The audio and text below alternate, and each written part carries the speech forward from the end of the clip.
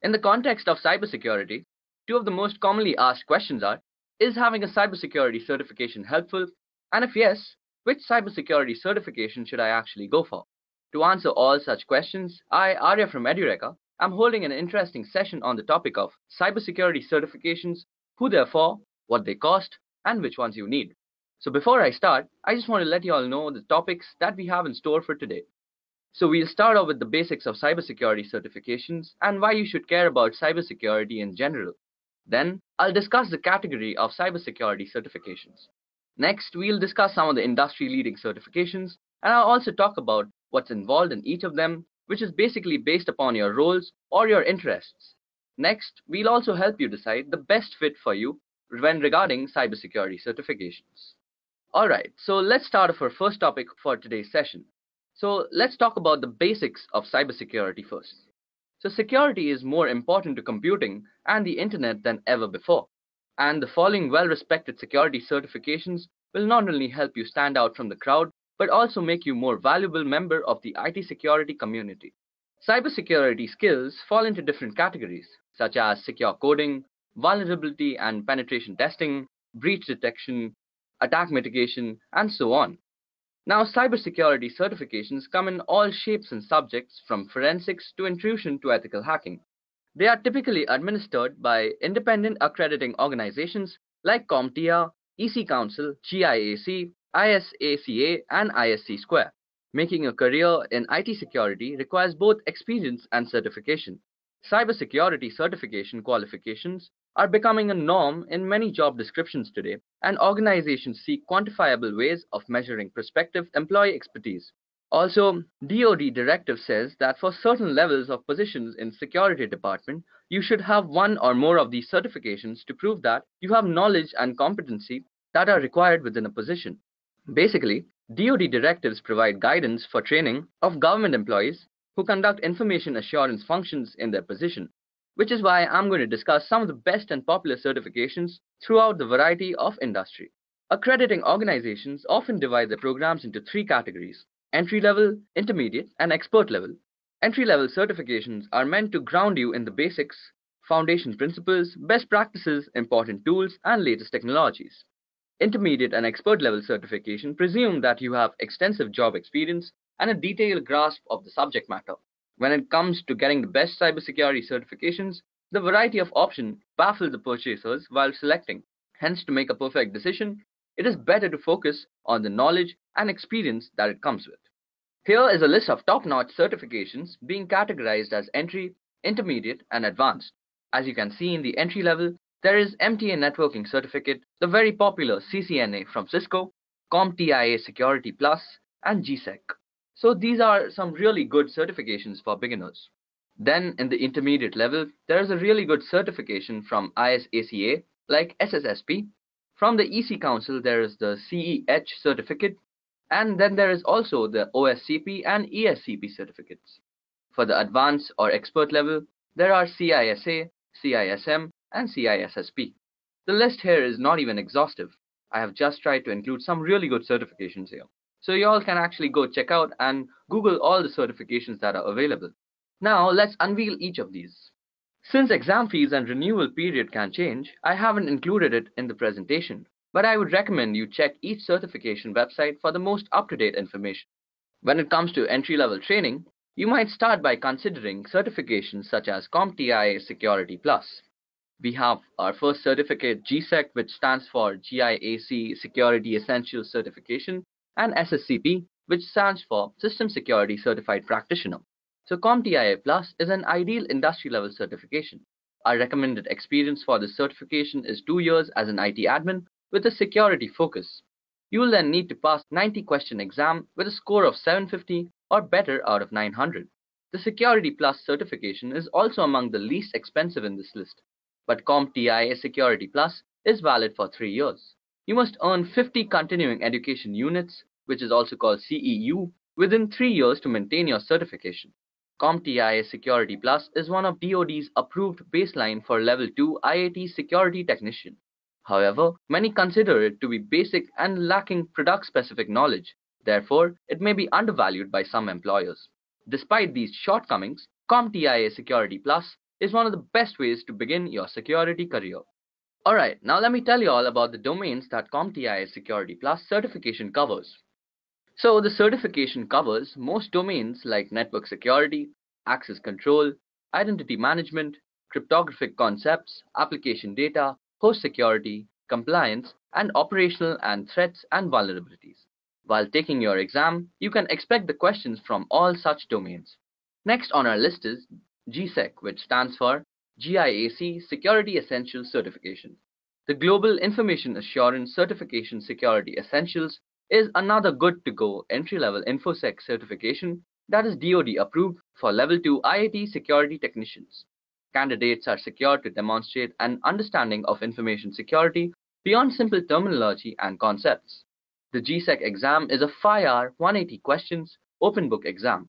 The exam is proctored and candidates pass with a grade of 74% or better.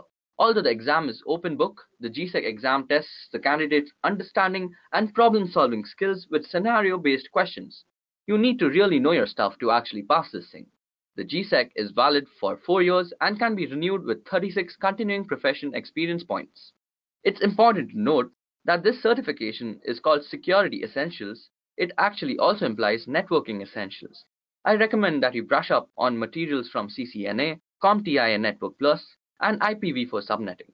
The domain of GSEC includes the following: cryptography, web communication security, active defense, contingency plans, critical controls, IT risk management, access control and password management, window network security, networking and its protocols.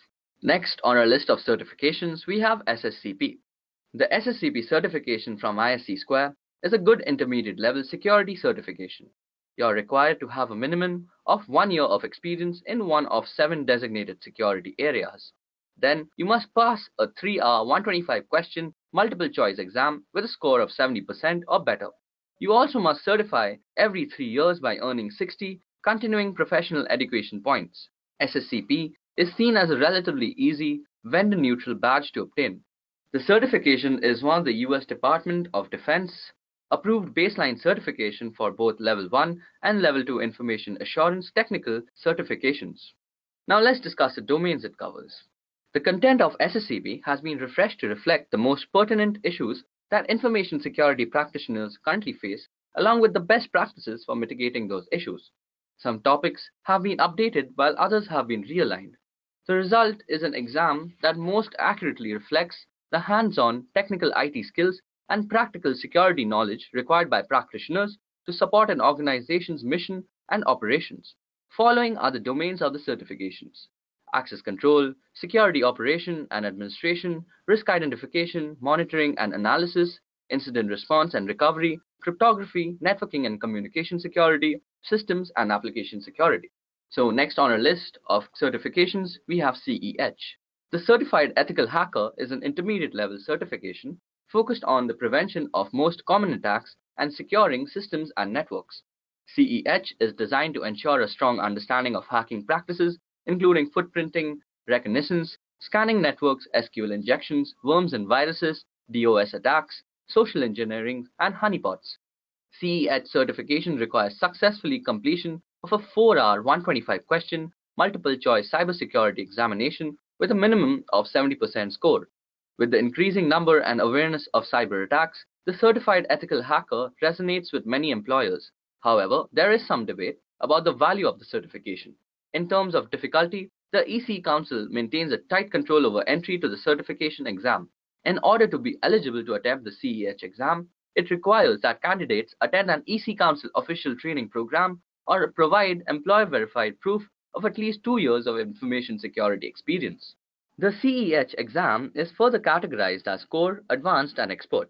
However, the general domains includes information systems and networking, security controls, reconnaissance fundamentals, network attacks, system and device attacks, regulations, and policies and ethics. So next on our list of certifications again is CISA. The Certified Information System Auditor, or CISA, is ICACA's validation for audit control, assurance, and security. The main responsibility for a CISA is to assess vulnerabilities, report on compliance, and institute controls within an enterprise system. This world-renowned certification will certainly set you apart from the competition and allow you to work anywhere you want. While anyone can take the CISA exam, getting certified has the following requirements. So firstly, you need a year of experience in information systems or any qualifying educational degree. Next, you need to have an adherence to the Code of Professional Ethics and also an adherence to the Continuing Professional Education Program and compliance with the Information Systems Auditing Standards.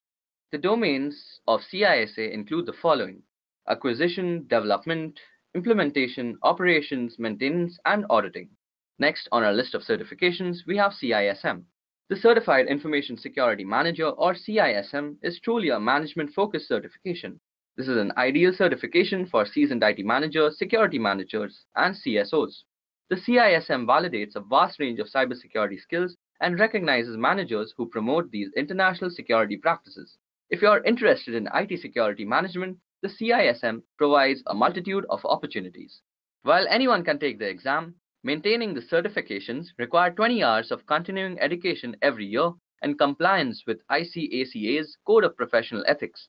The CISM exam objectives include access control, identity management, security management, policies and procedures, intrusion prevention, network security, physical security, security tools, and security trends. In the CISM certification exam, you can get questions from the following domains: information security governance, information risk management, information security program development, information security program management, and incident management and response. Next, we have the CRISC certification. Another ISACA certification, which is the CRISC, helps professionals develop a better understanding of how IT risk relates to the overall organization. By earning the certification, you'll develop the skills required to understand and manage corporate risk and implement the right security controls. CRISC is a program often endorsed as a necessity for C-suite executives as well as chief compliance, risk, and privacy officers. The exam will focus on 4 areas of risk identification, assessment, response, and monitoring and reporting, and requires a minimum of 3 years of relevant experience to apply. The domains in the certifications majorly cover the IT risk identification, IT risk management, control monitoring, reporting risk response, and mitigation. Next on our list, we have CISSP. The Certified Information Systems Security Professional, also known as CISSP, from ISC Square, is arguably the current gold standard of InfoSec certifications. It's an advanced level certification for IT security professionals and is recognized and valued by both industry and government employers worldwide. Like CASP, CISSP is approved as a DoD baseline for Level 3 IAT security technicians. That's where the comparisons end. CISSP certification is designed for security professionals who develop information security policies and procedures. This is the most advanced certification we've discussed so far, and for many candidates, it may require up to a year to prepare for the exam. The certification exam is a 6-hour, 250-question monster, and in order to take the exam, you must prove that you have worked at least 5 years as a security professional and you must subscribe to the ISC Square Code of Ethics. Once you are a CISSP certified practitioner, you must recertify every 3 years through at least 120 hours of continuing professional education, and you must pay a yearly fee of $85 to maintain your certification too. CISSP basically makes you a cybercrime investigator. It's intensive, but well worth it. Now let's see the domains of CISSP. So you will be challenged in a number of cybersecurity domains, including security management practices, access control, cryptography, security models and architecture, telecommunication, and networking. Now you must be wondering, there are so many certifications, so how should I decide which is the best certification for me? Choosing the right certification is a bit of a challenge. So you need to introspect a bit and ask yourself 3 questions. The first question is, what experience do I have? Because of your experience, you can opt for entry level, or the intermediate level, or the expert level. While doing so, don't forget to do a ground level research of the certification exam you are willing to take and also the certification authorities. The next question that comes is, what are your goals? Are you looking to get into the technical aspect of security such as penetration testing or incident response, or are you interested in advancing your career into the management side of security? Choosing the right entry-level certification can be a bit tricky because on one hand there are certifications related to things that interest you, but you have zero experience with. In this case, how does one obtain the experience? One simple word: volunteer. Volunteer your service in exchange for mentoring from an experienced professional. Another option is to seek out online communities and associations of professionals. Join these organizations and participate with them to gain experience needed. The third question is, what positions are available? The practical side of selecting security certifications come from human resources. What positions are employers seeking to fill? Or more specifically, what positions are they seeking to fill in my geographical area? It is a good idea to do your homework to answer these questions. Take a look at the many job posting sites such as Monster. Search for openings using various certificate acronyms. So that was it from me for all the certifications that should be important to you in your cybersecurity career. Thank you and goodbye.